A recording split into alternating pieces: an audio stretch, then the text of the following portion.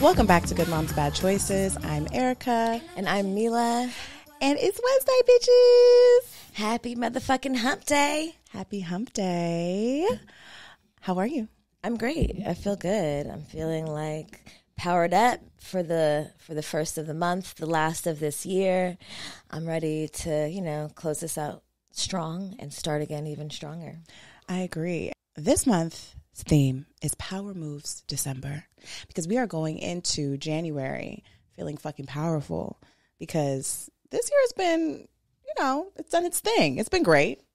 It's been high, it's been low, but we always like to enter into the new year feeling activated. And I thought, what better way to start this month than with the guest we have here, who I am so excited. I'm so fucking excited to have her. She came all the way out to our little studio, deep in the valley and shit. She's on a press tour for her incredible book. We have Jemele Hill. Thank you, ladies. I appreciate you having me here. I just feel slightly nervous, actually. Nervous? I'm nervous. I am so nervous. No, because I told my mom you were coming. She's like, Jemele. She's like, I might need to swing by. What time does it record? I was like, Mom, don't fucking ring the doorbell, okay? I know. It's really rare that I tell my family what's going on in my work because nobody cares. But I'm like, this morning, 9 a.m., hey guys, just hi everyone. Hey grandma. Not hey grandma. I'm interviewing Jemele Hill today. Just thought I'd let you guys know that. All right, okay, bye.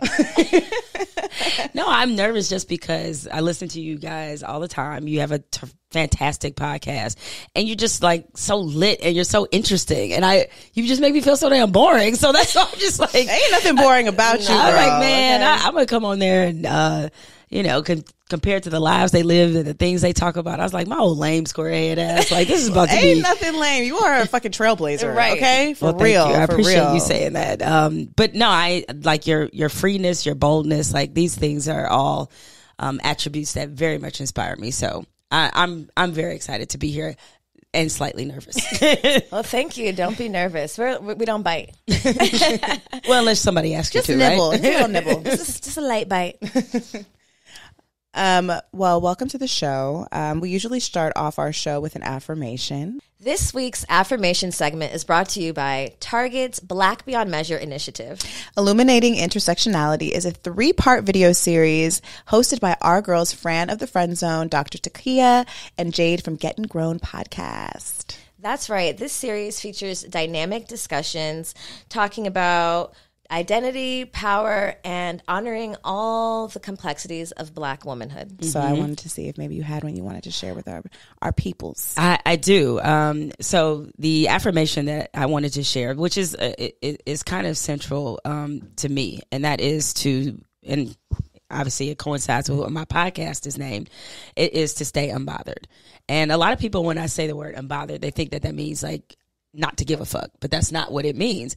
It means to stop giving a fuck about the wrong things, right? About the wrong energy, about the people who have tried to sabotage you, the people who are going to always talk shit about you, the people who are going to interrupt your flow with their negative energy. And so you have to stay in a space of being unbothered in order for you to really be your best self. It's kind of like that old adage, you have to dance like nobody's watching. Mm-hmm. And so that's sort of the mentality I try to use when approaching life, because if you start doing things based off how you feel people will react, you'll undermine yourself every time. So everybody out there, stay unbothered.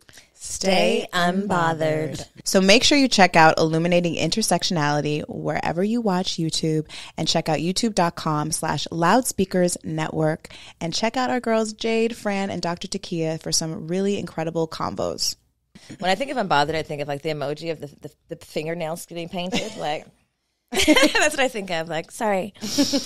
I mean, how have you that's a huge statement, and it seems small, but even for you, I know you've come from a very corporate background. You've done a lot of journalism. It's a very male dominated, white dominated industry and space. And I'm sure I know you've had to bite your tongue a lot and stay in this space, and probably to put up with a lot of opinions of people you didn't give a fuck about. Yep. And bite tongues. And I think that is really that is a huge a huge testimony because a bitch like me, I'd be like, listen, I got some shit to say. Like, you're fired. Fuck. Well, I think when you get into corporate America, especially corporate journalism, you kind of know what you are signing up for, that it is something you have to wager. Like, okay, on one end, there is this truth that needs to be told. On the other end, I'm dealing with the same white power structure that everybody else in every sector of corporate America that's black is dealing with. And so you just kind of have to decide that what you're there to do is worth more than the people sometimes that try to suppress what you're trying to do. So you fight a lot of battles. Some of them you win and some of them you lose. But the whole point is that you're there to provide a certain amount of resistance. So even though I came from very traditional media, it was very instructive. It helped me develop into, I think, to be the best journalist that I've ever been.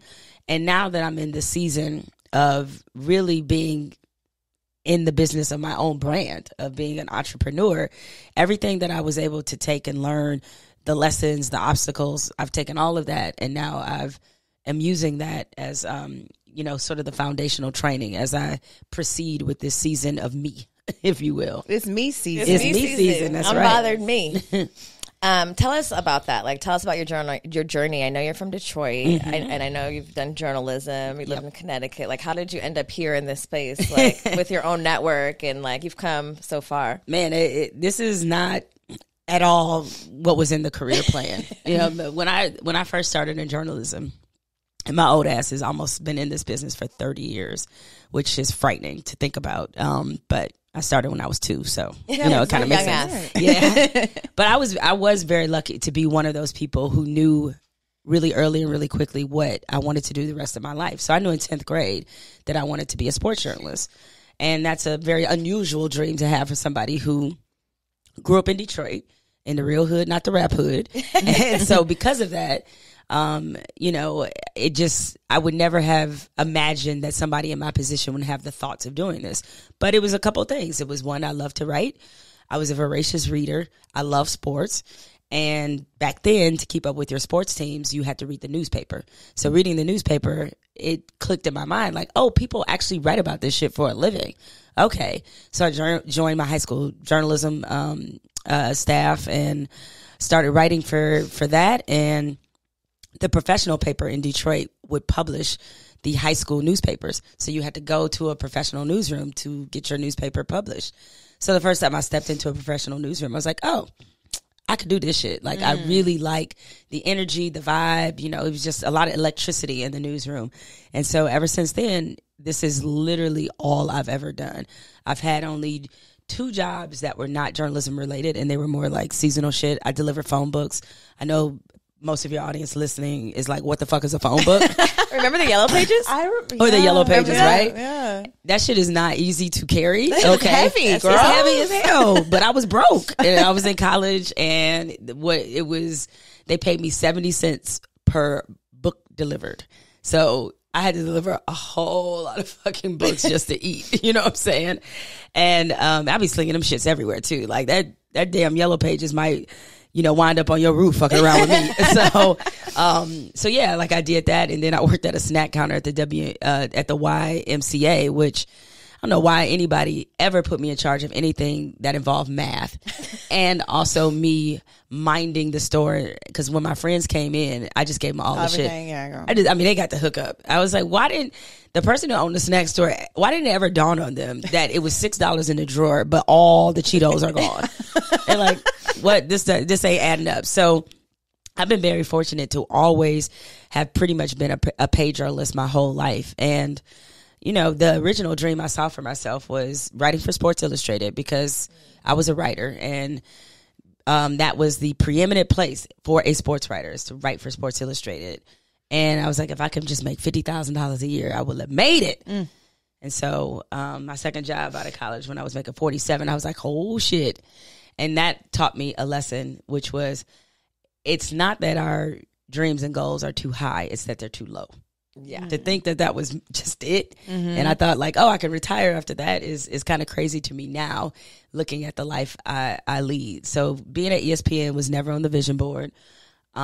Creating a podcast network for Black women was never on the vision board. Being a podcaster or even doing television. None of that. All of those were things that happened based off adaptability. None of that was anything that I planned. But I think that's okay because, some of your greatest surprises come from when you make these kind of spur of the moment decisions that you have no idea that are about to be life changing. So thankfully I made some good ones because otherwise, this could have gone in a totally different direction. But yeah, that was sort of my pathway, I guess, to this point. But I worked in Detroit, Raleigh, Orlando, lived in Bristol, Connecticut, where ESPN is headquartered for 4.5 years, spent 12 years there.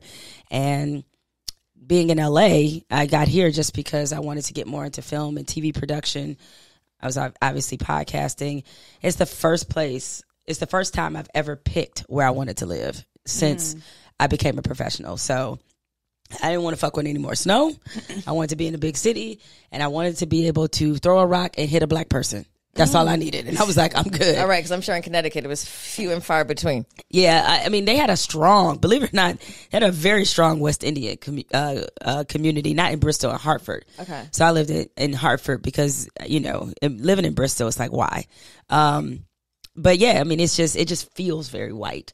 And me and a friend of mine, my girl Carrie Champion, who also is an on-air personality, her and I laugh about this shit all the time. And she was like, when we hit rock bottom when we were in Bristol? And I was like, when? When we went in that bar and they had carpet. That's when it was. We got to get out of here, girl. She was like, they got carpet. And I was like, girl. We used to, like Bristol, it's hard to explain. Like ESPN's in Bristol because it's cheap land. They get amazing tax breaks. And the founder of ESPN was from Hartford, which is 20 minutes from Bristol. So if you want to be on air every day, more than likely you have to live in Bristol, Connecticut, and you're in a profession where you go where the work is. The problem that is it just kills your spirit. Not ESPN, but just living there. And we laugh about this all the time because Carrie and I were there at the same time, although I did a longer bid because we call it a bid. Like I did a 4.5 year stretch. And we up in Ruby Tuesdays. Like I mean, shit in Connecticut, I would never eat elsewhere, right? No shade, no disrespect. If you fuck with Ruby Tuesdays, because while you playing, that black and tilapia is kind of everything, girl. Right? You can listen, right? No tilapia, more. You anti? Girl, that ain't no real fish. That is a lot of farm raised as fuck. Okay, what? That fish needs to be extinct. They're farm raising that fish. They're still making tilapias out here? They're farm raising it. They're doing some kind of genetically. I don't trust it. I did like tilapia for a long time until I learned the things about tilapia. That's why I don't educate myself about food. You shouldn't, because it's gonna fuck everything up. That's why I don't do it, because I know you're only a voracious reader on certain shit. Right. Only on the shit you want to know. Right. Food is out the question. Don't ruin it for me. You know what I'm saying? It's like something gonna kill me. Why can't it be something delicious? Tilapia, right? Black and tilapia from Ruby Tuesdays. Black and tilapia. Girl, they trying to kill us with the tilapia. That's the first. Okay. It's working. They've succeeded. We had to go through some Woodbridge Chardonnay and thought we were like, I do like Woodbridge Chardonnay. You do? But tilapia, no. But right. Woodbridge, okay. Selective classy. You know what I'm saying? But no, that was life in Bristol. It's like a bunch of chains, not a whole lot of flavor, very white, very cold. And, that was my life for 4.5 years. So when I say I finally got a chance I was like, I can be in a city that has us, that is thriving and all this. I was like, I'll take these fucked up state income taxes. It's all good. How long have you been in LA? Since 2018. He wasn't my husband then, but because we were dating seriously, and we were long distance. So LA is the first time we lived together. Okay, so he lived in the same city, rather. He lived here and you were still... No, he was in Myrtle Beach, South Carolina. Oh, wow. And then you were in Connecticut. And I was in Connecticut. And then you guys both moved here together. And then you guys moved in together when you We moved in together, and he proposed 2 months later. Oh, wow. Which was really shocking. How long were you guys dating before he proposed? We met in 2014 and got serious in 2015. So we had been dating about 3 years. Why were you surprised? Why was it shocking? Well, we had talked about marriage. We had a ton of those, like, if we get married or when we get married, we had a lot of those. But just moving to a new city, a cross-country move for both of us, thought we might need some time to just settle in and then just see how we felt about, like, living together. Like, we had traveled so much together that I certainly didn't anticipate, like, if he leaves the cap off the toothpaste, I'm a fire on his ass. Like I didn't think we were gonna have those kind of moments, but it's an adjustment, Right. And so, you know, I was really he got me. I was very stunned. So he proposed the day after Christmas. Is marriage something you saw for your future? Like, were you like one of those little girls? Like, one day I'm gonna meet my Prince Charming, and we gonna get married. No, not at all. Not with the marriages that were in my family. You know, like my mother, my great aunt, and my grandmother. My great aunt and grandmother are no longer living, but between the three of them, they were married 8 times. So, oh, wow. Yeah, now they was in them streets. So. Not they was in the streets. R.I.P. Grandma and Great Aunt Jean. Yeah, I know y'all was out there, but no, it just. And I saw a lot of disaster in terms of relationships. And my mother had very difficult, painful relationships with men. And I just did not want to make myself vulnerable in that way with another person. I mean, I certainly had serious relationships, but I was never the little girl thinking about the big wedding, thinking about Prince Charming or whatever. If I never got married, I would have been totally fine. So, once I, you know, kind of got to a certain point, I actually was thinking like, oh yeah, this will probably be it. And that's cool. You know, when I met my husband, I think he was kind of actually on the same tip, but men always are. Right. Like they never, you know, they maybe think about getting married, but it's never a central desire for them. So we kind of had the same mentality. And, you know, we enjoyed each other's company. We had a great time. And I'm sure somewhere God was like, well, I got something for y'all two motherfuckers right here. And then, you know, next thing you know, a great love was born. That's beautiful. I was listening to your episode with Angela Rye, and she was talking about how out of the friend group, like you're like, she's really proud of you because you're not always the most vulnerable. And then this book that you have, Uphill, which congratulations on this book. Y'all make sure you go check out Jamele's new book. You really kind of get vulnerable and you get really open in a way that no one's really ever been able to experience, and dig into your childhood, and really people get to understand why maybe it is you don't have that idea of marriage and all those things. And even that your husband kind of pushed you in ways to be more vulnerable. Which I think is often, it's so unique because I think women, we are usually the ones that are like, go to therapy, like talk to me. Right. Why don't you cry? You know, and so to have a partner that's been able to do that and support you through this journey of from being a little girl till now. I mean, obviously he didn't know you then, but I'm curious to know, like, aside from, you know, you've had this amazing career, and I'm sure maybe you've been offered book deals in the past. Why now? Like, what propelled you to want to write this book and really get deep? The money.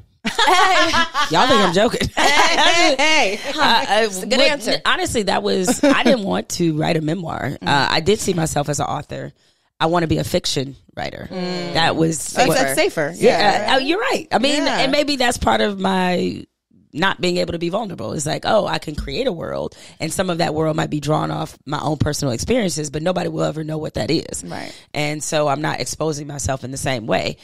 And, you know, essentially my literary agent told me that there was tremendous interest in hearing my story. And that was kind of shocking to me. And I know people are like, why would that be shocking? Well, you know, just because people may know me for being at ESPN or know me for what I said about Donald Trump or whatever, that doesn't mean they want to know the full story. But he's like, no, there's going to be a lot of interest, and there was. And once the book went to auction, that's when several publishers bid on the rights to your book. He said, listen, this is a good way for you to accomplish that other dream you want to do, which is to be a fiction writer. Like, get this book out there, let people, you know, hear from you, know your story. They'll be invested in who you are, and it'll be that much easier for you to take that next jump. And once I decided that, okay, yeah, this is a good pathway and the money's good, so why not? I'm not the type of person, I don't jump in shit halfway. So I'm like, listen, I'm looking at this as like a one-shot deal in terms of writing a memoir. So I got to lay it all out there. And I know that sometimes when people read celebrity memoirs, they feel like they pulled their punches, or they feel like, I don't think they were being totally truthful. Like generic. Yeah, that they're just maybe trying to make themselves look good and all of this. And then I'm willing to expose certain things that have happened to them, or to be honest. And I was like, I'm not going to do that to people, because certainly as a journalist, transparency, truth, those are things that are core principles of what I do. So I just decided, here's what it is. And what's funny is, I'm not good in terms of vulnerability person to person, getting better, work in progress. But being vulnerable in writing has never been hard. And I don't know why that is. Something to ask my therapist. Shout out to you, Dr. Streeter. But yeah, just from the, I write a lot about how I kept journals as a kid. And maybe it's because it was my first original safe space, is being able to write down how I felt, no matter how fucked up it was, or, whatever it may be, knowing that it was a space of no judgment writing. That's what it is. And so it wasn't actually that hard for me to reveal some of the things that I did. Now, if you sat me down in an interview, it might be different. Or if you're one of my friends, because my friends were reading this book and they didn't know a lot of shit that was in here. They're like, girl. They're like, bitch, you lived a whole nother life. I was like, I did. So I think, it wasn't as tough from that standpoint. The toughest part about writing this was all the conversations I had with my mom, because, she has her own personal trauma, which then became shared trauma, as somebody who's, was molested as a child and then suffered a very horrific rape.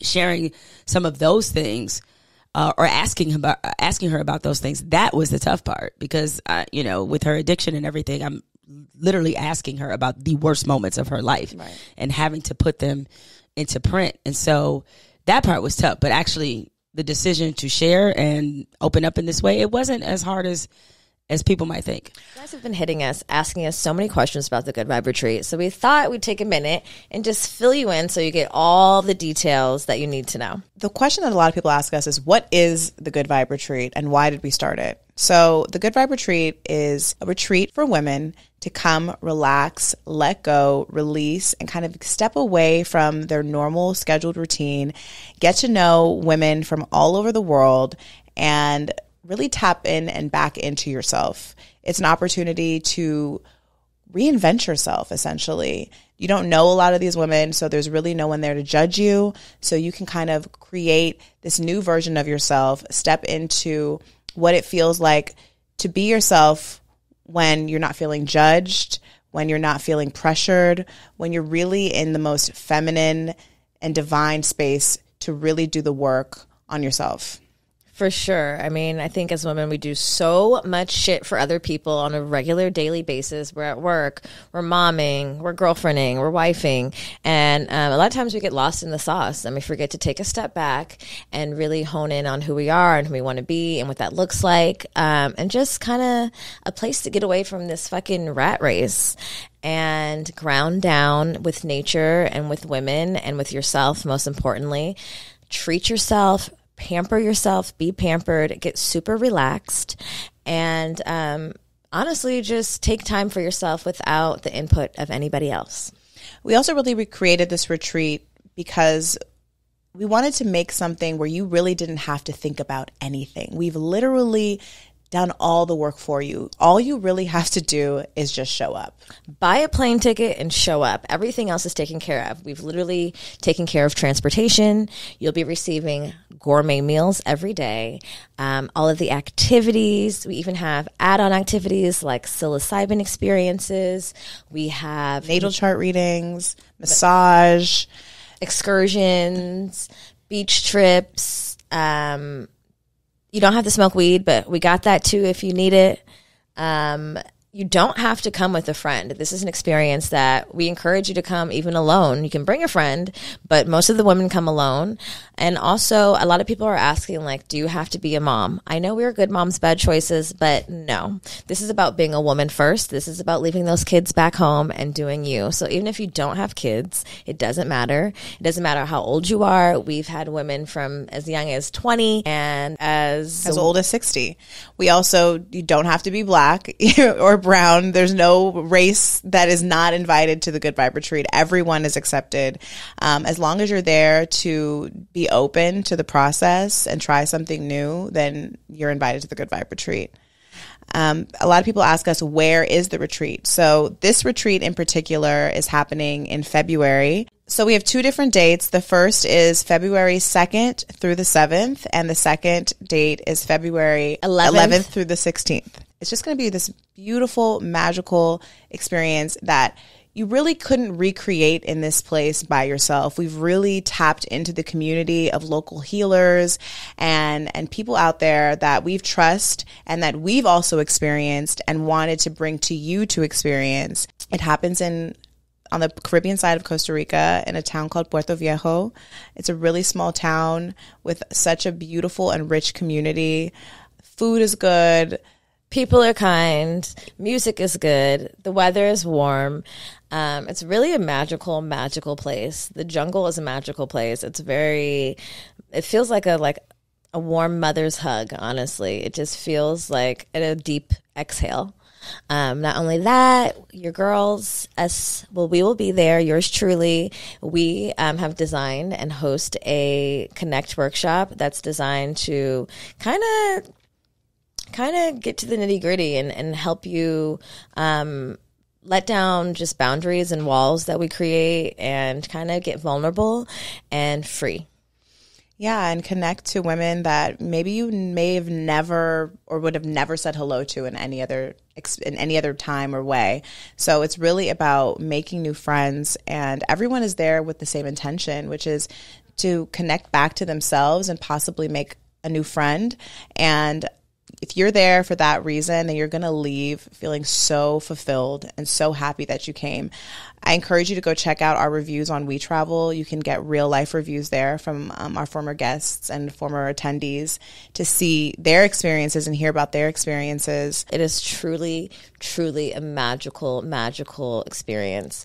If you're looking to learn how to manifest, if you're looking to tap into yourself, if you're looking to just relax, if you're looking for your new tribe of women and friends and support, this is the place to come and experience the Good Vibe Retreat.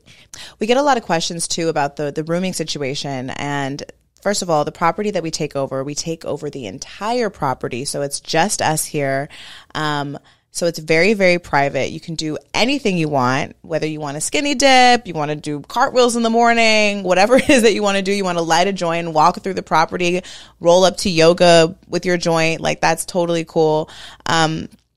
The rooms are double occupancy, so we have a bunch of different options. So you can either share a room with someone, you each have your own bed. If you're traveling with a best friend, or say you want to save a few dollars, we have a room where you guys can share a large bed. We also have the option for you to stay in your own room by yourself. So you have different options. When you check out the link on We Travel, you can see what these different options are. But the accommodations are really beautiful, really tasteful, really roomy as well. You have your own bathroom, you have your own patio, and this boutique hotel is nestled in the Black Beaches of Playa Negra, which is this beautiful, beautiful part of Puerto Viejo that feels like you're kind of nestled in away from the world. And that's why I love it so much, because you really kind of have to tap out and really tap into yourself when you're in this space and you're in at this property. We also get a lot of questions about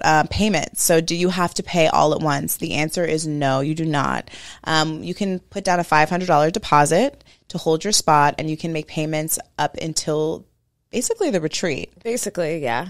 Not only that, it's really helpful that you can get contributions from friends and family. There's a link where people can contribute to your trip. Christmas is about to come up, so don't be shy. Ask your friends and family to contribute and really give you a gift that matters and that you really want. I'm just really excited for this retreat. Every single group that we've had has been so divine.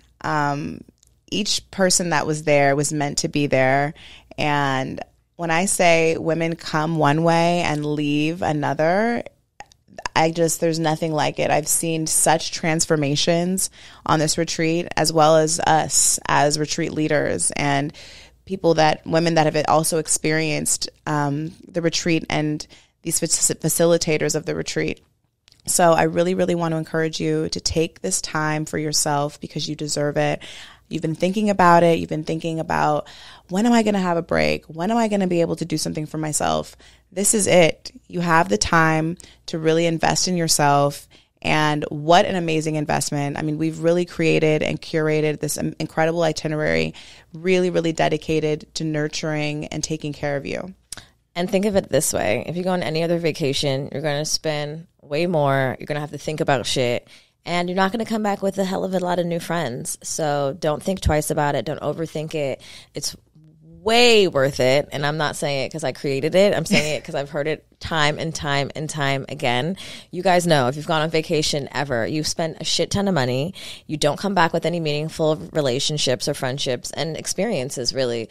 So take a leap of faith, invest in yourself, invest in your relaxation, and come join us in Costa Rica. I can't wait to meet you. I was just curious about, I'm curious about that too, because me and Mila, we just turned in our book a few months ago that's coming out next year. And, you know, feeling like, you know, you're talking about other people too. And you're sharing your truth about situations that maybe are not their truths.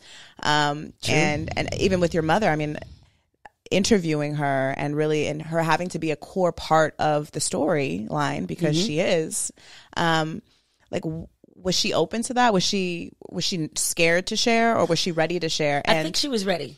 She was very ready to share because she really felt like her testimony, our shared testimony, could help somebody. And these are a lot of the things that I discuss in the book and the incidents. Those are things that, you know, most of which we have talked about throughout, you know, our relationship. But there were a lot of things I did not know, you know, at all. And because some of the things happened when I was in college. You know, I did not know, for example, that my mother first tried heroin when she was 11. I had no idea until I talked to her about it for this book, which, you know, it kind of, one of the takeaways that I want people to have is that you need to have these conversations with your people, with your parents, you know, like, ask them about their shit. They have lived entire lives before you came into the picture. They've had disappointments, fears, failures that you don't even know about. And I think it helps you give them grace, and it helps you see them as a full person. It humanizes them in so many ways. It humanizes them so much. Because if not, I mean, especially like if your parent has been a drug user your entire life, you might look at them as like, you didn't show up for me in this way. I hate you. You didn't do this. You didn't do that. But when you really understand why it is, and for your mother, if you don't mind me sharing, I mean, I'm in the book, but I know that she was molested by her uncle for many, many years, and her mother didn't believe her, or chose not to believe her, and then moved him in to live with them. And that's when she ran away from home, and that's when she tried heroin. Right. So it's like, then you start to see how the dots connect. Like, okay, so you were a survivor. You suffered one of the worst betrayals that a daughter or a child could suffer, is that when their parent in the worst moment of their life doesn't take their side, doesn't support them, and even worse, tells the rest of the family she's a liar. Right. And then it just set into motion their relationship being complicated and turbulent. The love was definitely there, but that betrayal is one that never healed. You know, never did. Even up until my grandmother's last breath, it never healed.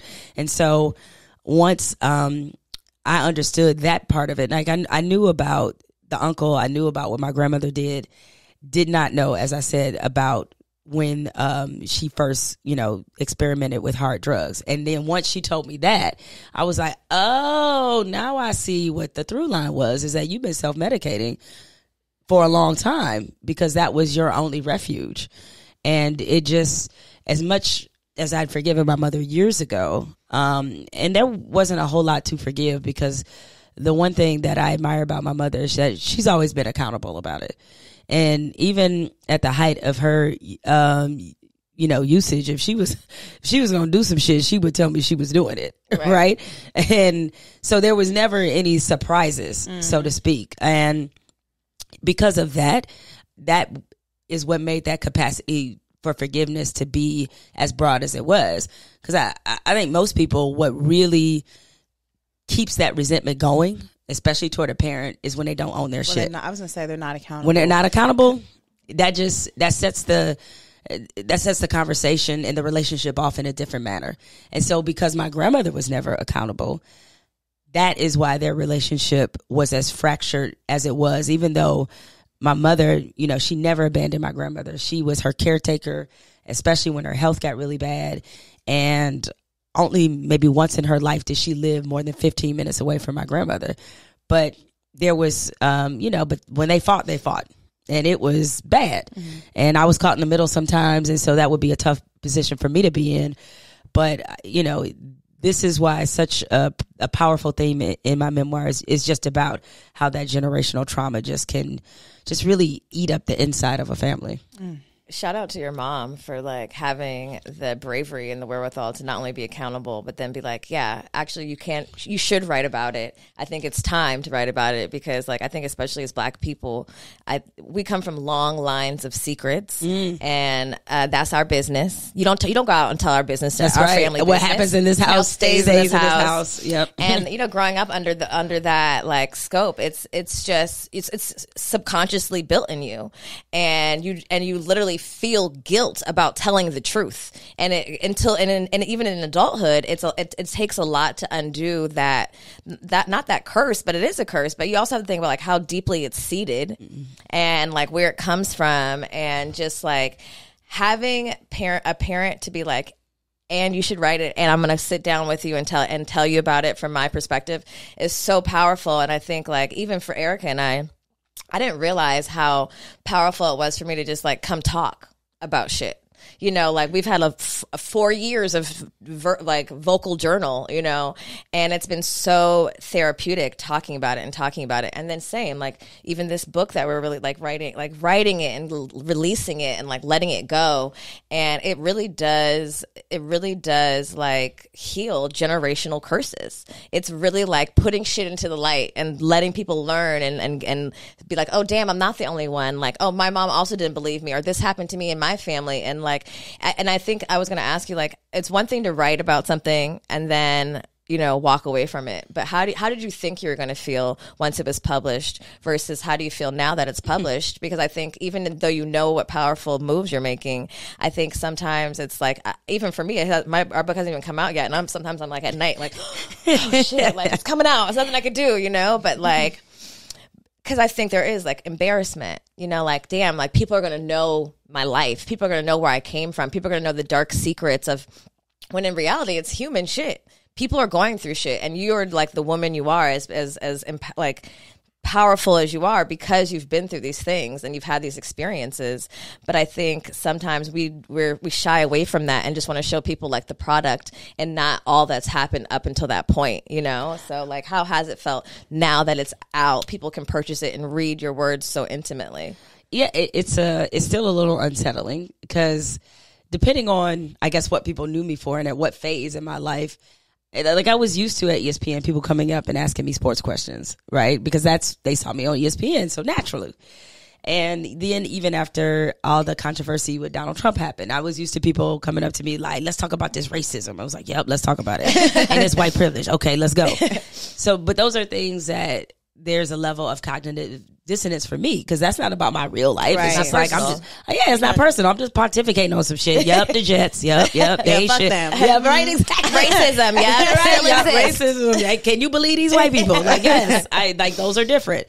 But now, and I remember Gabrielle Union is a friend of mine. She told me this when she wrote her first memoir because she had had shared the fact that she suffered a traumatic rape.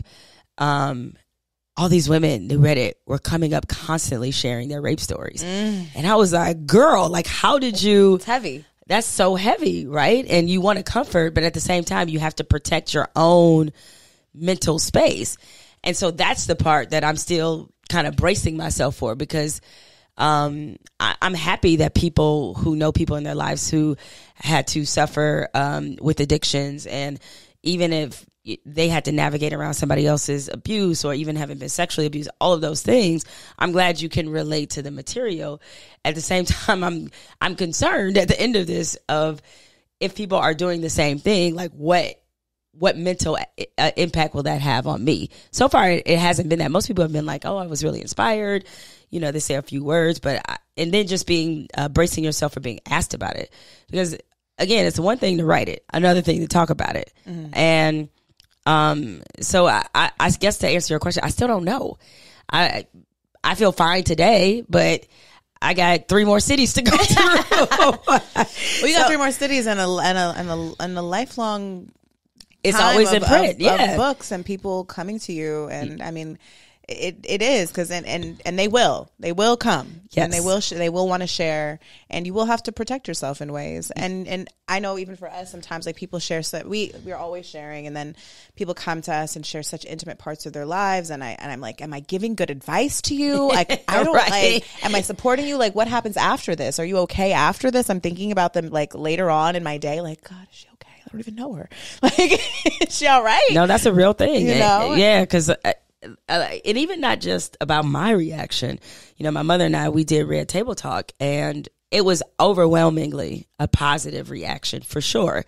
But, you know, I just hope because she lives in Michigan still, and I just hope when she's just going about her daily life that people aren't rolling up to her and being like, oh, you know, tell me about that time you did crack. Like, you know what I'm saying? It's just like being gentle, right? Yeah, because they're not. Because sometimes people, when they see you out there in the public eye, they feel like it gives them license to say certain things to you. Like, I'm used to being in the public eye. She, you know, Denise is not. You know what I'm saying? So I don't know, you know, how she's going to handle some of that, or even, you know, being more in the limelight and having such a very complex story being told and absorbed right in the public. So, we're just learning as we go.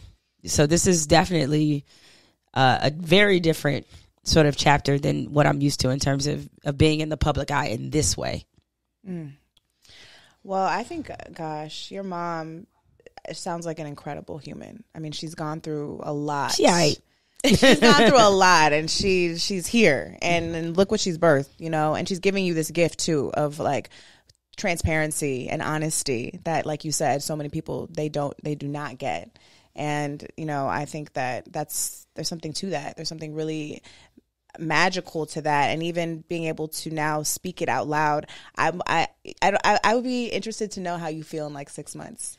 I would too. So like, all the talking, because like really, I really believe and advocate for, I think, speaking, and you know, in therapy too, like speaking really is healing. And the more you have to talk about something, the more you are able to release it. And I know you've already forgiven your mother, but there's probably other things in this book that you maybe still are like working through in a lot of ways. Definitely. That, you know, in 6 months you might be like, yeah, you know, I'm cool now.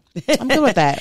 Well, and then, you know, realize that not everybody got to see this book in its, you know, before it was finalized. My mother, she read it. My husband read it. My publicist read it, and some very select friends. But like, my dad just got it. Like, he didn't get it till after it was done. Did he read it?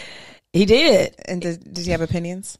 He did, which he shared on Facebook. Not on Facebook. No. And old people love Facebook. They sure do. That's their diary, bitch. And we have not had a conversation about it. So that's so you just saw it on Facebook, and he never. I heard about it on Facebook because my mother let me know, and she was not happy about. And I never read what he posted, so I have no clue. I don't know how he feels about it, but however he feels about it, he should have called me. Right. And so I'm very curious as to how that phone call is going to go. Yeah, I mean, should people have, you know, you have to meet people where they're at, you know, and or not meet them at all. There's that. That's too. a word. Yeah, that is a word. Yeah, you know? I didn't feel obligated to, you know, call every single person that was mentioned and say, hey, just so you know, the people who, because, and I know you guys probably went through the same thing, is that because you're sharing your story, you wind up sharing other people's story too. So I was very sensitive to the fact that I wasn't trying to tell anybody else's story. Right. So you know, that's why when I talked about having an abortion in the book, I didn't give the real name of the guy that it was, because I don't know if he's actually told that story to anybody. And, you know, to me, even though we have not spoken in probably more than a decade, it would be, you know, kind of grimy of me to just like throw his name out there and Terrence. yeah, you know what I'm saying? And be like, by the way, you know, Not that being his name though. I know it's not. Don't worry about it. Edit it out. I know, right? I was like, that's not his name. You ain't even close. Don't even worry about it. So, you know, I was just being sensitive to that. And while, yeah, there are other exes in the book who I use their full name, but like nothing outside of regular relationship happened. Regular relationship shit happened between us. So I didn't feel like, oh, I got to tell him about that time your ass didn't put the milk up. You know what I'm saying? Like I didn't have to do that. But you do have to be, you know, really careful about that with relationships you actually want to maintain and have. You know, some of the people mentioned like, I don't give a fuck. So it really didn't matter. Right, honestly. I mean, honestly, to be honest, I didn't check in with really anybody. But I was mindful about like making sure that this was my testimony and I'm not oversharing things that don't really have any relevance to. And I had to, my editor was like, okay, so I think you need to scale back. This is not important. Oh, really? I was like, this is my diary. This motherfucker. but at least, look, my first draft was 400 pages. Girl, ours was real yeah. long too. I didn't even know I was capable of writing this many pages. I was like, it's how many pages? And then like, you need to eliminate 100 pages. I was like, how? It's my life, bitch. But I think that's good that you put everything in the kitchen sink. Like that's what you do. You put everything in, and then that's how the story starts to form.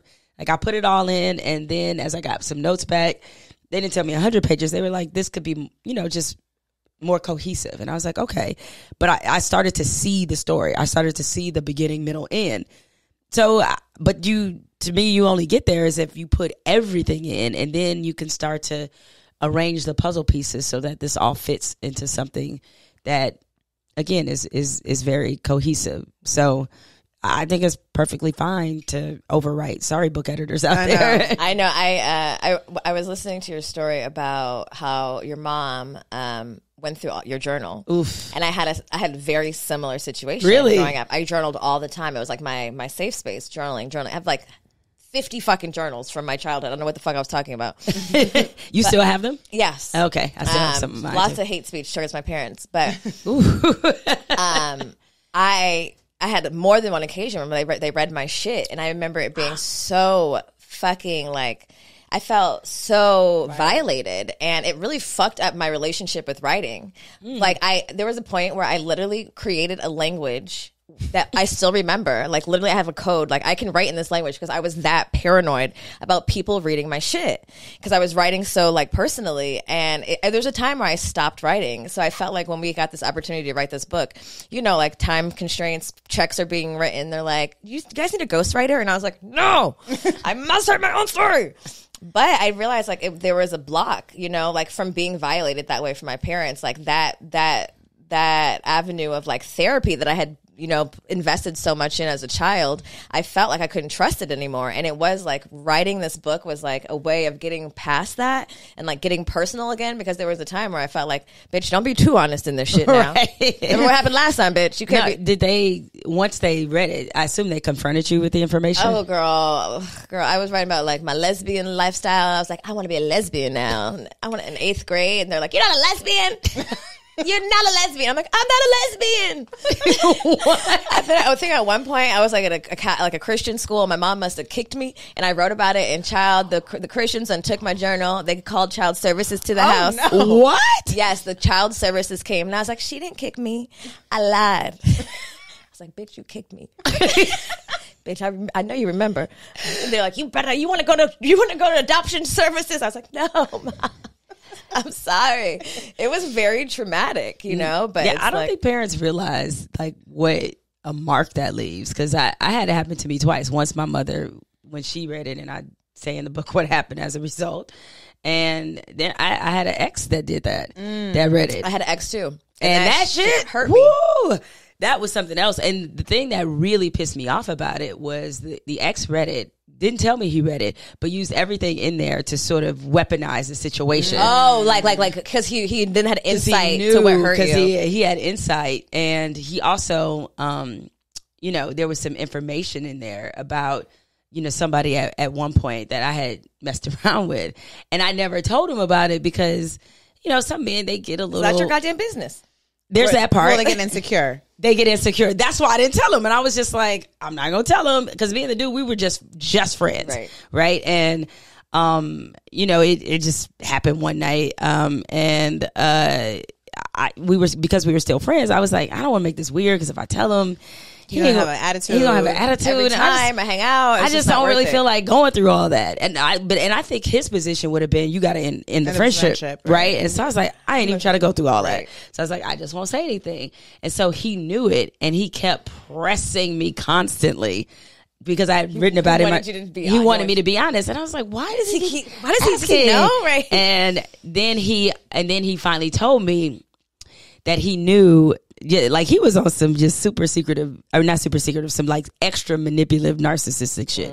So he knew I had slept with this dude, and he kept asking me about it, knowing I wasn't gonna tell the truth about it, right? So he's already setting me up.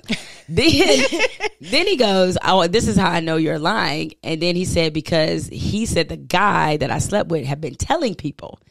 And that's how, and it got back to him. Manipulated. Oh, so now you're a hoe and everybody knows. No, right? Like, fuck, now I gotta curse him out. He completely lied about how he found it out. And then you admitted. No, well, then I did, but then I called the guy and went in on him. I was like, he was like, and he told me then, he was like, I just want to let you. He's like, fine, we don't ever have to talk again. It's all good, whatever. But I just want you to know your man is lying to you. I never said a word to anybody. He's lying. And I was like, because I couldn't think of how else he would have known. And I was like, no, you probably lied.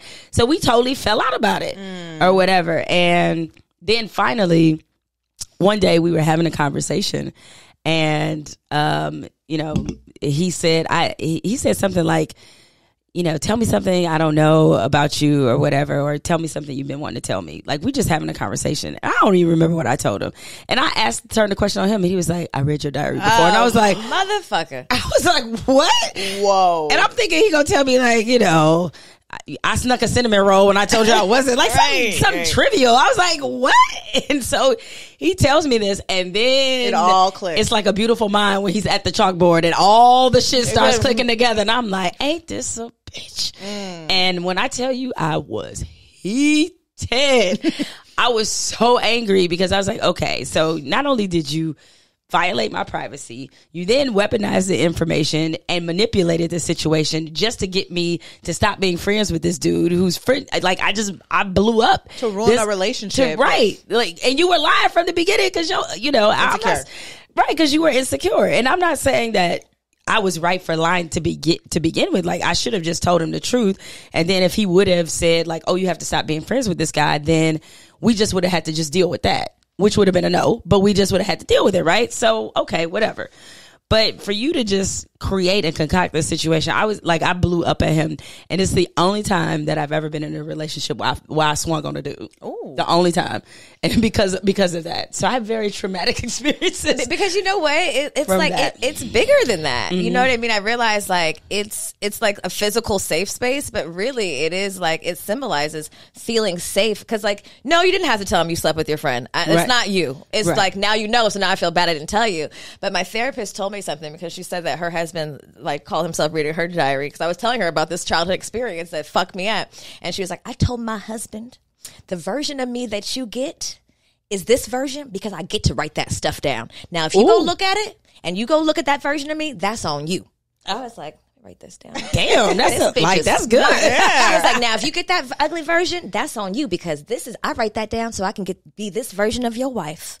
And I was like, whoa, she's that's right. A word. You have to write the shit down to get it out, and that could be ugly and dark and all these things and the secrets that no one's supposed to know. But I realize is that like, as it's like a symbolism. Like, as Black women, you like think of the relationships you've been in. You didn't tell him because you knew he was insecure, right? You didn't tell him because you knew he couldn't take that truth and then still honor and love you and support you.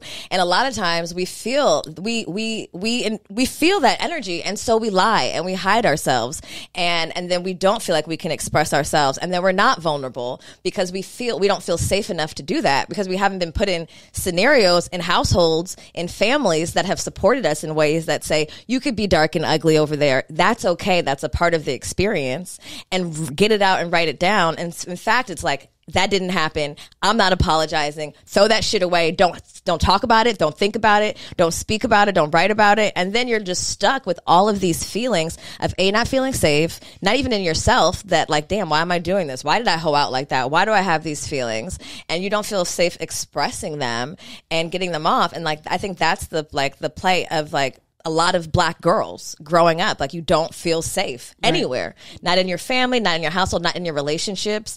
And I didn't realize how, like, once you can feel like, okay, I'm okay here. Oh, you're not gonna leave me. You're not gonna beat me. You know what I mean? You still want to be my mama? You know what I mean? Like, then you can finally like deal with all of the childhood shit, all of the darkness, all the things like, damn, am I like this, or am I like this because my mom was like this to me? And is she like this because her mom was like this to her?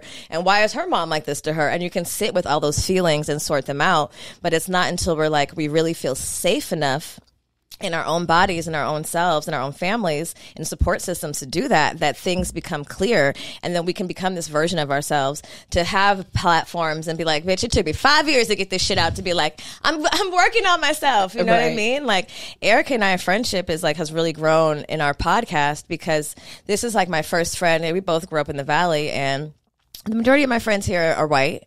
And as I got older, I'm like, oh, we're having differences. You don't see this the same way as me because you don't get it, bitch.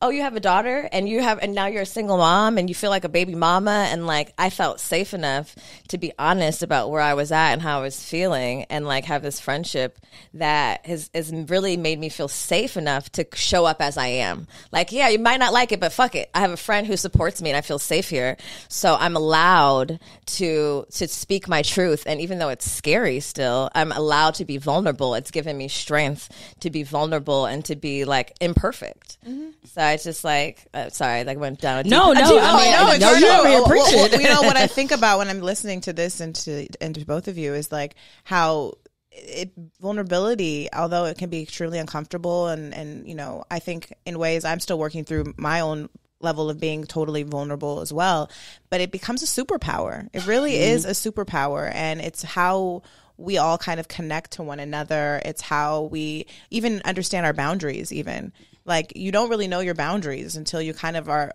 honest about shit and honest about what you need to do. And like, you know, people don't like boundaries. And also when you look back on how the opposite like festers in your families, when you look back on your family history, and I look back on my mom, who's done crazy shit, but she's like, we don't tell nobody. I'm like, bitch, this is the problem. Right. You know, like when you see how it festers and how it manifests in our parents and their parents, and how angry like my grandma is. I'm like, what the fuck are you so angry about?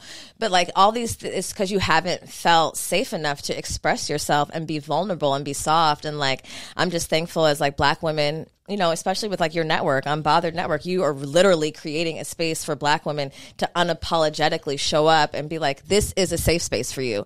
And how powerful it is when you put other Black women in the position for other Black women to hear it and be like, oh, I can do that too. I can relate. It is some powerful shit that's taking place, because that hasn't been the privilege of most of our lives. It's taken these like weird turns, you know, like speaking your truth, and then like no, bitch, corporate's not for you, this is for you. Right. And making this spaces for you. And like, it's so interesting how even when fucked up things happen to us, when you can tap into the vulnerability and tap into your truth, how pivotal it could be. Because like you said, I'm sure you didn't expect to be podcasting and like writing a book based on your personal memoir, and you were like very happy in fucking, you know, journalism, where it's surface and it's not personal at all, but how transformative it's been when you're able to dig deeper and like be honest and show all the layers of you. Yeah, being exposed is actually a good thing. And I've said this before about marriage, or at least about my marriage. I obviously can't speak for everybody else's. Is that one of the reasons it was like the best thing I've ever done is because it did force me to expose myself. And I've been in so many relationships where I only had to show versions. This was the first relationship I was in where I had to show everything, and it was very frightening. Why was that? How did he challenge you in that way? Well, because I think the way that he is, like, he's a very like direct person. If something is bothering him, he says what it is. He over communicates, and so he's very, and he likes that because he's the type of person that if he doesn't handle something a certain way, he cannot rest. You know, like, when's his birthday? He's a Leo, August 6th. Yeah, so you know that Leo energy. They got to get it off their chest. They got to get it off their chest right there. And I was like, you don't have to do it every time. It's okay to save some for later. And I'm the opposite, where something will happen. It'll bother me. And I was like, let me think about this for a second. Like, I'm strategizing how I want to approach something. Or I decide maybe it's not really worth mentioning at all. And by him being as out front as he was, I have to at least meet him halfway. So he's demanding something of me emotionally. And to be honest, most of the men I had been with had never put a demand on me. I was largely in control of those relationships.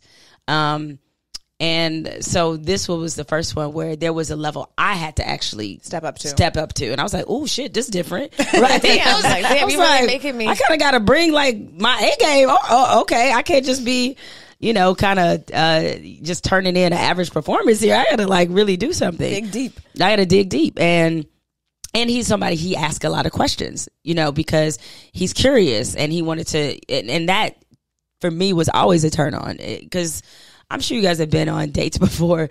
They won't ask you shit about your life at all. They will tell you everything about theirs and won't ask you nothing. And like, I'm dope as fuck. Don't you want to know? Right. Aren't you curious? Like, no. And that just, to me, gives a red flag of you really don't even care to know me as a person, regardless of how this turns out. I mean, it could just be a relationship. It could just be a flirt. It could be something else, just something physical. But that means that you really don't honestly give a shit about knowing anything about me. But he was never that way. And so because of that, it just forced me to be much more transparent than I was used to being. Plus, he's like very secure in who he is. I also wasn't totally used to that either. And it took a little bit, even after we got married, for me to trust that security. I mean, I saw it, but when you've gone through situations where it hasn't been there, you're like, dude, can I really? Is this real? Let me try. Let me see. Let me just little degrees. But no, marriage really exposes you, because that person is getting to know you on a totally different level than anybody else. I mean, you're living it together, doing everything together, and it was a pandemic where we locked down, or is a pandemic, but during lockdown, like, we are up under each other and getting to get to the core of some stuff. So, it can be pretty frightening at times for me, because I'm just like, oh, I'm not used to doing this. And I think one day he had like said something that he just meant as an offhand comment, but it bothered me. Now, normally I would have just kind of blown it off, or just thought about it for a while, like, when do I want to bring this up or how? But I took a step out of the room because I had to do something in another room. And then I thought about it, and then I just reversed course and went back and be like, hey, when you just said that, like, that really hurt my feelings. It hurt my feelings. It bothered me. What did you mean by that? And then he told me, and I was like, oh, okay, I misread that. And he was like, see, that's the value. Then he wanted to turn it into a teachable moment. I was like, anybody ask you all that? Relax.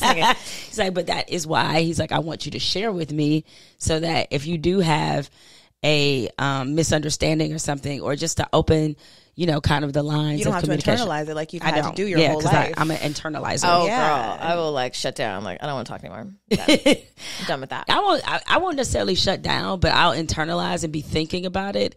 Without communicating it, and without really dealing with it. So it'll be in some lockbox somewhere deep in my soul, bothering you, but not being. But then it's also bad, because if that person who may have done something that I didn't like or I should have addressed, then when they do something small, like forget to hold the door open for me or something. And when I lose my shit, they're like, where did this come from?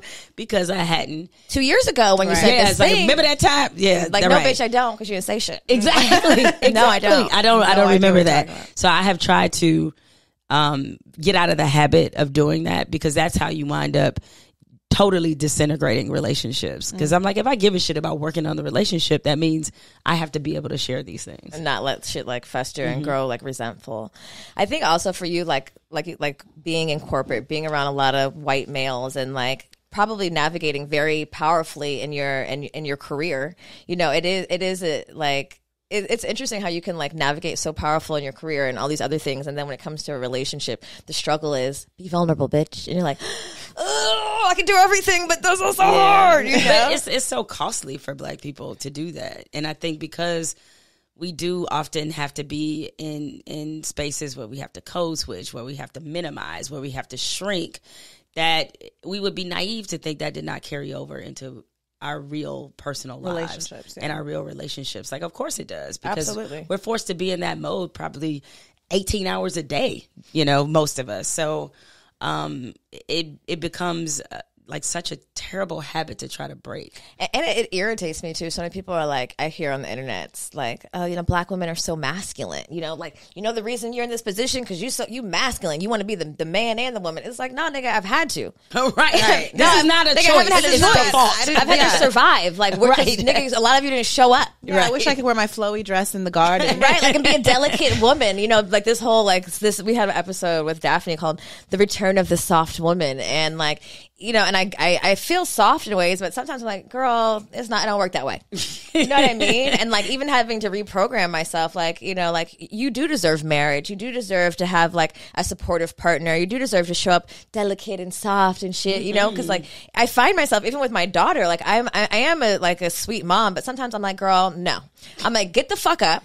Stop, and she's 7, and I'm like, bitch, this is your mother, and I'm like, and your grandmother, but this is what I'm conditioned to, like, not like bitch, but like, girl, I'm not with all the bullshit. I'll talk to her like that, like, don't play with me with the bullshit. Get up, let's go. And I'm like, and I've been around some of my white friends, and they're like, you can't say that. I'm like, yes, I can. You know what I mean? But like, having to remind myself to be soft with myself, to be gentle, even with my boyfriend, like, please get me some soda. He's like, I'm like, nigga, give me some soda. But it's hard though to break that, because I think for so long it is one of the byproducts of everything does go back to slavery. It does. Slavery, and just of the trauma we suffered as a people. We have often parented our kids for a harsh world by being harsher than the world. Protect in ways to protect them. Yes. You'll get this here first. Let me get, Because if you do this on the field, this might be punishable by death. Correct. I might not ever see you. Correct. So it is. So it's like we get really, really harsh. And, my mother, like one of the many things she apologized for was some of the beatings she gave me, because it would be over, a lot of times it would be over little shit, losing a barrette, or kid shit, like shit that kids normally would do, like not being quiet or being restless. That's what kids typically do.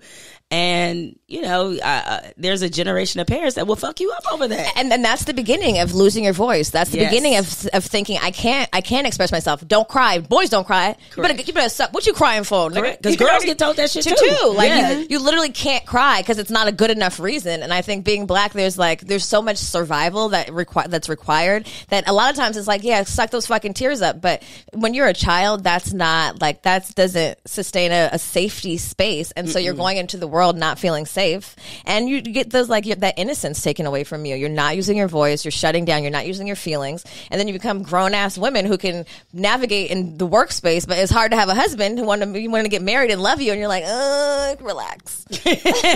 Relax with the love, babe. It's a bit much. That loss of agency though is something really important, because I think that was, for me as a child, that was the emotion that was difficult, is that I just didn't have any agency, and so I hated that feeling. And of the many wonderful things I discovered in therapy. Because I start the book saying that how, and it is a true story, how I started going to therapy on a dare because my mother kept telling me I was angry, which only made me angry because I'm like, I ain't angry. All right. But it wasn't that. But once I started going to therapy, what I discovered was that I was a control freak. And I did not know this about myself. But then I just started to unpack it a little bit. And what happened was because of that sense of not having any agency, I went out of my way to overcorrect that as I, grew into adulthood and beyond. And that's why my career has been such a primary focus for me, and making sure I did the right things, got the right internships, followed a certain path. I was very regimented about what I did because I wanted to be sure if I can't control shit else, I'm going to be able to control this. I know that if I put this particular effort into it, I know what the result will be. I can count on that. I can't count on people out here, but I can count on this giving me, what I need. And, I didn't discover that till like 4 years ago. So I was like, damn, I've been fucked up this whole time. I've been trying to control all the shit because I didn't control shit before. Because I'm not that way with like personal relationships, but definitely about my professional life. Like I can just get very anxiety filled and very like, oh, I got to know like how is this going to pan out? Like just, which is not really cohesive with kind of the laid back spirit I generally have. I think it's probably like, it's funny how shit happens for a reason, and like how when you are looking to heal and to grow, like God will put things in your way and it's like, no, bitch, you got to examine this. You can't just keep functioning in this way. And I can even imagine for you, like having this very successful career as a sports journalist, working at ESPN, and then saying something that you feel like is within your full freedom of speech. You're like, no, this is my job, bitch. And then they're like, nope, too comfortable. Huh? You know what I mean? Right. And feeling like, even feeling triggered by that in ways, because you've done everything right. You've done all the things and you've worked your way up, and you're like an amazing sports journalist and you've done all the things, and then they're like, nope. And they're like, what the fuck, bitch? You know what I mean? And I only imagine how that can shake up this little girl who's put all these things in place and controlled all these things and gotten to this point. And now you're like, what do you mean? It's still not solid. There are still ways you can like shake up my whole shit and take things away from under my feet. And I'm sure now you're in ways grateful for that shift. Oh, definitely. I mean, as you said, is that, God does put things in front of you that He wants you to dig deeper on. And it was what I realized after all the fallout from the Trump stuff is that I had gotten complacent in my career to some degree. I programmed it to such a degree, but I'd gotten complacent in it at the same time, because once you're at a place like ESPN, it's a destination place. People want to end their careers there and retire. Say, I've been there. Yeah, I've been there 15, especially 20 years. As a woman, a black woman, that's huge. Like, it's the equivalent of when you hear black folks say, got that good government job. Right. It's like literally you got benefits, girl? You got benefits, right? All of that. And, I had other dreams for myself, other things I wanted to accomplish, but I was content with just, running out my contract and just like, oh, I'll just wait till this whole ESPN thing is over. And then I'll get to some of the things I really want to do. And that's such a dangerous mindset. Because you get comfortable. And you're making the presumption of time, which if there's anything we know, you cannot make that presumption at all. And once all of that happened, and I realized after, I got suspended for a couple weeks, that my relationship with ESPN was untenable at that point. I started to plot my steps on out of there, because I was like, yeah, I think even in a personal relationship, sometimes you reach a point where, you know when the last straw has happened. Y'all might even still wind up being together for a couple extra months, but just like that story I told you about my ex reading my diary, I was just like, oh, I knew it was after that. I was like, oh, this shit is done. And it was just like, okay, I know this is the end, but yet I got to plot out how we do end, or like how it ends. And that again, well, that is a testimony to that way of thinking of how you plan things out, right. even out of that. And that's amazing that you were able to do that. And I think now that you have the Unbothered Network, and you don't have to tiptoe around shit. Because I think as women, we have to tiptoe. In relationships, we tiptoe around, even when we know, like, this shit is over. But I'm going to tiptoe around this shit. Same with, like, in corporate America, tiptoeing around, and in the space that you're in, and the beauty of podcasting. And I think podcasting is getting more corporate now. We have, brand sponsorships, all this. There's a level of tiptoeing, but there's still a real level of freedom. Absolutely. That I'm sure that you've probably never really experienced in your workspace. No, I mean, this is, it's kind of a weird position. But looking at, say, Spotify with the Joe Rogan situation, right? I don't fuck with Joe Rogan. Like, I don't even know Joe Rogan, right? I don't fuck with him. It's based off what I do know, right? But all that being said, the same rules that apply to him apply to me. We're on the same platform. Right. We're both exclusive to Spotify. And they have never once called me and said, hey, don't say that. Right. Like, that's never happened. Right. And so as much as I detest some of the things that Joe Rogan says and how I do think his platform is so big and he says such stupid things, like, that's for him to worry about. But because he has the license to say stupid things, so do I. Right. Right. And so it's sort of what works. It works for both of us in a weird way.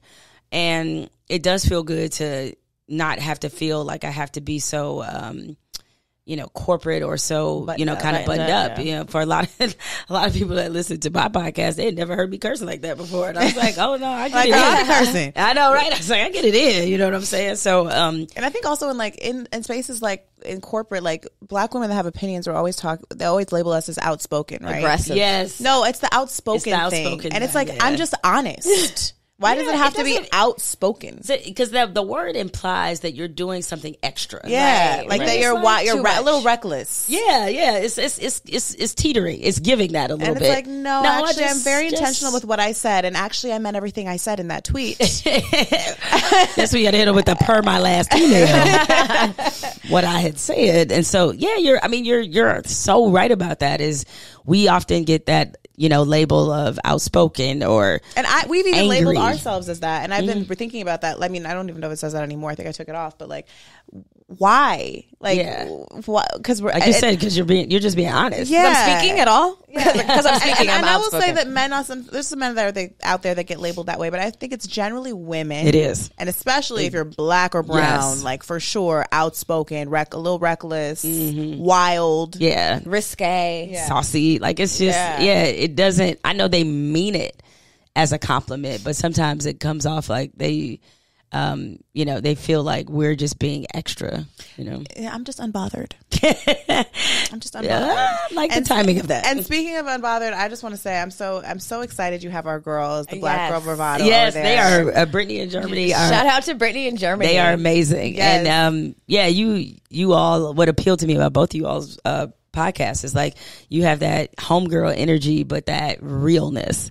And so with a tinge of ratchet, guys, a little ratchet, just a little sprinkle of it. I'm like, okay, and so it's, like they're going to be great. I'm so happy that they are now being exposed to an entirely new audience, and they're our first podcast that appeared on the network, and our second one, our first original, is Sanctified, which, think of all those same qualities and characteristics.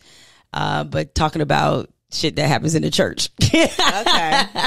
Right? So it's like that's necessary. Oh, it's very necessary. So how Black women worship in this time is really interesting because I think there's a generation of us, maybe it's, I am older than you guys, but maybe it's like our twin generations of not really feeling like you have a place in the church.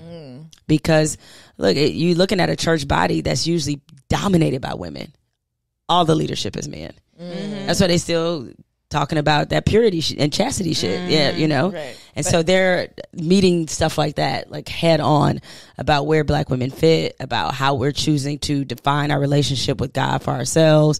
So it's really, really dope. And I'm just happy, these are the kinds of products I wanted to put out on the network that gave Black women a sense of belonging and a sense of place, regardless of where you are, whatever station that you are in life. And I'm not saying I know 100% down who Black women are, because we're evolving and we're complicated. But this, to me, is at least a step and giving us, an opportunity to explore ourselves beyond the whole savior trope, mule trope, like those kind of things. It's like this whole idea that we got to run into the burning building for everybody else. That's like, fuck that. Sometimes we got to let that bitch burn down. We picking flowers, bitch. Right? You know what I'm saying? in the backyard picking flowers. I'm going to call 911. Right? That's it. I'm Karen. I called. I don't know. I don't know. When they showing up. I don't know. I can't They'll help be you. here, but I tell you what, my black ass ain't running up in there. So I wanted us to feel comfortable doing that, comfortable putting ourselves first. And that's kind of what this network is supposed to represent. Well, thank you. Thank you for being, the change that we need to see. We appreciate that. Like, we do need more spaces to be as versatile as we want to, and kind of give permission to Black women that you don't have to just fit into this box. It can look like this, and it can look like this, like Jemele or Erica or Brittany in Germany, and like you can take a teaspoon of all of it and mix that shit up, and we can come together even in our differences and even in our growth and our dissection of ourselves and our liberation in ways, because I feel like the veil is being removed for us, and women are like, oh, look at her, she's over there doing that, let me see what that looks like, you know what I mean? And like, just having different versions of Black women and having a platform like that is really dope. So thank you. So I'm dying to know, what the hell does this card mean? Okay, well, I'm ready to tell you. Are you? Because I've just been staring at it, like trying to decipher what the picture is. At the top of the show, Jemele pulled the world card. Yes, shout out to Mahogany Tarot, our Black cards that we love. If it says some shit like you got 24 hours to live, you can just keep that. No, the tarot don't be talking like that. It's like an interpretation, but I think you're gonna fuck with this one. It means upright. It means completion, integration, accomplishment, travel. When the world card appears in a tarot reading, you are glowing with a sense of wholeness, achievement, fulfillment, and completion. A long-term project, period of study, relationship, or career has come to full circle.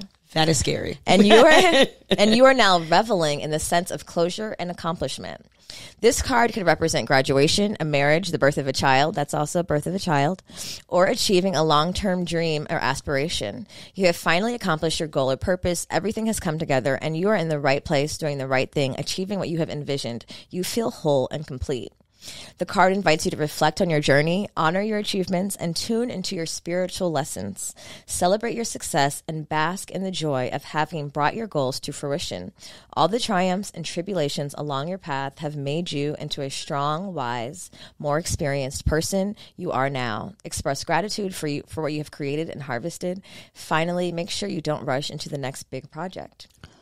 Ooh. Celebrating your journey will set you up for success when you are ready for the next challenge. I got goosebumps for you, girl. Wow. Okay. Seriously. That's a good word, because I definitely tend to jump from one thing to another. So maybe I'll try to take a beat as much as a book allows you to take a beat. I will take that under advisement, but what a word, man. Okay. Yes. All right. The world, I see you. Yeah. I know you're ending your book tour in Detroit, so make sure you have a good, fun old time there. Have a little party, celebrate. Maybe the strip club. Maybe the strip club in Detroit. Yeah. I mean, that is, a therapeutic place for me. I love going to the strip club. Me too. You do? Yeah. Oh, we should all go one day. Yeah. There's no good ones here. Yeah, we're going to have to go out. We're going to have to go to Atlanta or something. I thought that was just me. No. I didn't want to diss LA strip clubs. No, they're terrible. They're horrible. All right. Trash. I'm glad it's not just me. The ones in Detroit. Well, if we ever find each other in a city where strip clubs are popping, like Jemele, meet me at Magic City. I've had a blast up in Magic City before, so we got wings. Come on, we got wings, and yet I have never had the wings. What? I have not had the wings. I've been there to, of course, put some lovely young women through college. Yes, but I've never actually had the wings. So I think the last time I was in there, it might have been New Year's Eve a few years ago. So me and my husband went and had a good time. It's time. I think it's that time again. The couple that can go to the strip club together stays together. There you go. Amen. That's my marital advice. We're going to ask you marital advice. We were going to ask you. Okay. Go to the strip club with your husband. Okay, I like that. I'm going to write that down. No, I mean, honestly, though, if I gave some advice for, and I have figured this out, you have to design the marriage that's best for you. Mm-hmm. You may admire the happiness another couple has, but you have no idea the kind of diagram and blueprint they had to create for themselves to have that success. There's like no one size fits all. Like, you know, you guys have talked about this on your podcast before about, you know, people engage in like open marriages. That might be what works for them. It keeps them together and happy. It doesn't necessarily work for me, but I understand that everybody has to custom their marriage to what works.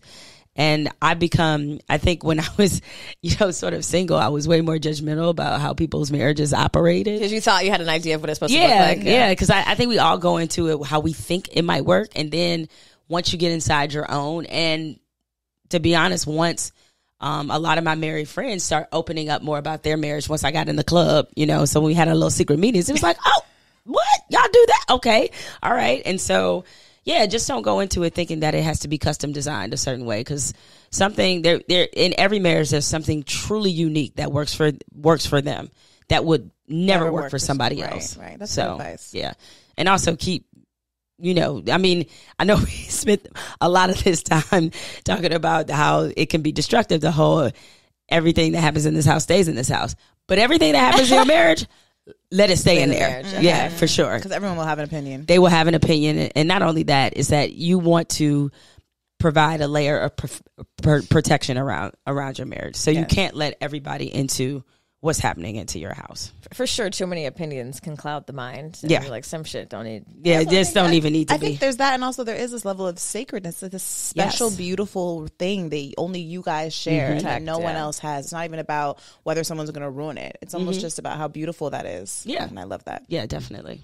Okay, so before we leave. Wait, no, speaking of relations. I know, I'm not. I'm getting into it. Like, don't forget, I'm not very letting her leave without this. Because I thought we were going to bypass this, but then she said she was ready for this. I was ready for this. She came prepared. Okay? But then you guys ruined it, because then you started. No, don't even worry about that. Right. Don't worry about it. And I'm like, is it good enough? Does it reach the threshold? It's like, what's the last porn scenario I saw? Let me just lie a little. Let me just lie a little. I was in the elevator and it got stuck, right? Every porn. So one time, this mailman, the pizza got delivered late. So now it's time for my favorite segment, horror stories, featuring Jemele Hill. Oh, this is, I mean, by the way, brilliant segment idea. One of those, I was like, God, why did I think about that? So, as right now, my publicist is watching over there in a look of slight horror. Like, what are you about to say? No, she's in there smiling. She can't wait. She's like, what is it? I know. Couple of disclaimers. All right. One, this is when I was single long time ago. All right. This is probably at least the story is it? Yes, I think it's over 20 years old. Okay. Like 20-ish. I should say that. So, when I was leaving a job, some of my coworkers decided to throw me this amazing party. And I was like, oh, this is my last hurrah. This party is going to be everything, yada, yada, yada. So one of my girls that I was working with, she had been messing around with this dude like off and on, who, to be honest, was kind of community. And y'all know what I mean about like community. I'm familiar with community. Yes, he was kind of community. And even though she started to develop feelings for community. And you never do that. You never develop feelings for community. Right. But so she throws me this awesome party at her house or whatever. And I mean, it's like thick. It's like a good old fashioned house party. We in there drinking. We having a good old time. So I see community. And me and community would flirt, right? That's what you do. That's what you do, because it's community, right? So at the same party, I had invited like another dude that I liked. And, he worked at like a local bank. He was cool. He was like a couple years younger than me. I was like, I'm just like in my early 20s. So it's just like, whatever. So he's just like, what you got up later for the night or whatever. And I'm like, well, we had a party, but shit, we can get into something after this. So I gave him the key to my apartment and told him to go wait. Right? You was a pimp. Go home and wait. I'll be home in a little bit, baby. I just did this for real. So he goes to my apartment where he is waiting. So I was like, oop, got a situation at home, already waiting or whatever. Meanwhile, me and community are like vibing. And I'm just like, this is so surprising, whatever. So community and I have a rendezvous at the party. And I completely forgot about the dude that I told to wait in my apartment or whatever, because me and community went in the bathroom in the party, and did what you do with community. Of course. Community things. Did community things, and I'm having a good old time or whatever. And then there was this other dude who is a friend of mine, who we had like just been we had been off and on, like very casual, no commitments. I actually went home with him and left the other dude at the house. Wait, you left the other dude at the house. Community had fun in the bathroom, and then you went home with the casual dude. Yes. Wow. That's you know what? That's how you end it. That's what? I'm done. The job is over. Complete. I was tapping all that ass, and I'm out. I mean, I was like, I need to know the nigga at the house what happened. So did he curse you out the next day? Where did he go? Did you go home and he was asleep in your bed? Like, no, he eventually left because he waited on me for like 4 hours. Bitch, you're not coming. And I just completely forgot. What lie did you tell? I didn't tell no lie. I didn't tell him where I was. I was just like, oh, my bag. The party got too good. Like, I mean, I don't. I'm sorry, your D was forgettable. I forgot to come home. But we had never even. Nothing had ever happened even between us. The thought was forgettable. It was just, I guess I just, there was a development. He left the vibe. Right. Shiny things when they're present. You're like, this is more exciting. He left the vibe, yeah, I mean, and it was my last night in this place. I was hopping on the plane literally the next day. You know what? You're going to blow it up with a bang. That's what I say. And then for a while, I used to joke with a friend of mine, like, I can't show my face around there for like a good... Girl, niggas don't have no problem showing their face. I know. They have no problem. They show right up. Yeah. Banged everybody in the party. No problem. So that probably is top 3 most trifling things I've probably ever done. That was pretty good. Sure it was 3. Right, so there's my storytelling. I do love that. It makes me want to like send somebody to my house. I'll be right there. Maybe. Yeah, it just sounded cool feels to bossy, do. Yeah, like it felt like, okay, this is cool to do. And I had the intention because, he and I had been flirting for a while. And then I was like, oh, crap, I forgot about him. Wow. I feel like that's something niggas do often. Like, yeah, go wait at the house, baby. I had to run some errands. Although, dudes are very, very particular about leaving you in their crib. Like, if they don't know, because I know some people are thinking, like, you would left some random dude up in your house. I had shit in there. Listen, I don't want to go into a dude's house alone. I don't know. That's dirty. Like, did you wash your sheets? Like, yeah. It's more questions. I need to make sure you've been there before and prepared for me to enter. Right. I was like, no, I was staying in a little, crappy apartment that with some, because it came furnished. Perfect. Like, it was okay? Steal the TV they gave me. I don't care. Right? So I'm good. So anyway.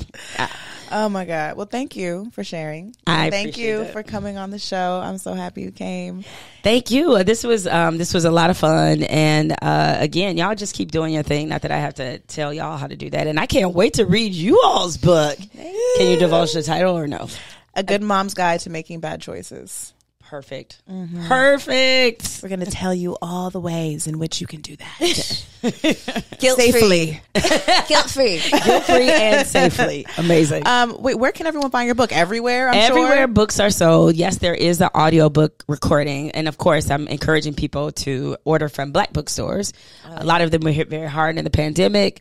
And just in general, I think bookstores are just essential to community, right? Bookstores and libraries. Those are essential community pillars for me. So yes, it is available on Amazon and all that good stuff. But if you can, hit up Mahogany Books or Uncle Bobby's, or even if you have a local Black bookstore near you, you can probably order online as well. Yes, I love that. And make sure you check Jemele's podcast out on Spotify. Mm-hmm. Make sure you check out the Black Girl Bravado. Shout out to our girls who are now exclusively on the Unbothered Network on Spotify. Anything else I'm missing? And also Sanctified, which is also... And Sanctified, yes. Sanctified. Which is hosted by Deborah Joy Winans and womanist pastor LaVon Briggs. Oh, nice. Mm-hmm. Amen. And you know where to find us. Or if you don't, make sure you're watching us on YouTube. You can actually watch this episode on YouTube. If you click the link in this episode description, you can watch the full episode on YouTube. Check out our Patreon for bonus content. We're going to Costa Rica, y'all. Are you coming? Did you get your fucking passport? We're your ticket? 2 months away, so we better hurry the fuck up. Make sure you go follow at The Good Vibe Retreat. Come to Costa Rica. You deserve a 5-day, all-inclusive, amazing, incredible vacation. I promise you, you will not regret this shit. And we'll see you guys next week. Bye. Bye.